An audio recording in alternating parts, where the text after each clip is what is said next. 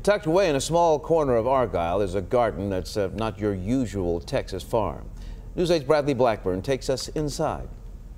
We've got squash, we've got okra. Rostiot is at home when he's on the farm. Watermelon, I've grown watermelon before.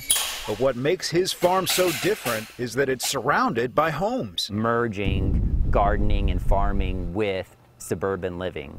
This is Harvest, a residential community in Argyle with 800 houses and a green heart at the center. A 6-acre farm and community garden run by a 27-year-old millennial farmer. Yeah, Farmer Ross. He grew up in Arlington, had a passion for plants early on. Now it's his job to help residents with their own garden plots. To ask their gardening questions, if they have bug problems, if they have mildew, if they have stunted plant growth.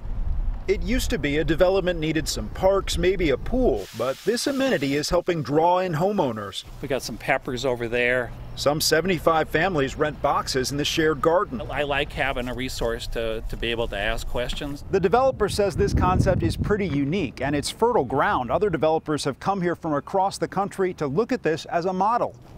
It's a good trade for Ross, too. He gets to use the on-site greenhouse for his own farm. And then I sell this to local restaurants in Denton and Dallas, as well as farmers markets. He wants people to see that farming and suburban life can coexist. This is how a majority of Americans live. And maybe even grow together. Caring where your food comes from, or better yet, growing it yourself, is very important. In Argyle, Bradley Blackburn, Channel 8 News.